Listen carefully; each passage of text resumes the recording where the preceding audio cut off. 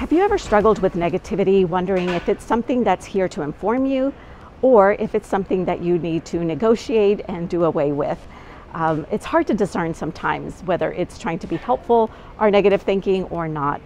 One thing that you can do is maybe replace expectations with curiosity, and I think that might help.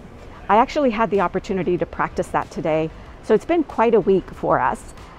We had the opportunity to set up a garage gym for our children, and so that entailed building a power rack, setting up other equipment, a lot of decluttering and cleaning.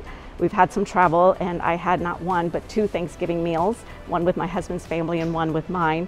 And so walking into the gym this morning, I was really struggling. Everything felt difficult, even the warm-ups felt difficult. And so what I noticed is that my negativity started to kick in, questioning whether I should even be here, whether I needed another rest day. But instead what I did is I replaced expectations with curiosity. And I was quite astonished at how well that worked. So instead of having expectations of I want to perform as well as I did last week, or even better, because that was actually the intent, I just said, what might be possible on a day like this? On a day where there's been travel, where there's been Thanksgiving, where there's been a lot of manual labor at home. And I just began to replace that with curiosity. Let me see if I can do this. Let me see if this goes well. And all of a sudden my energy began to shift.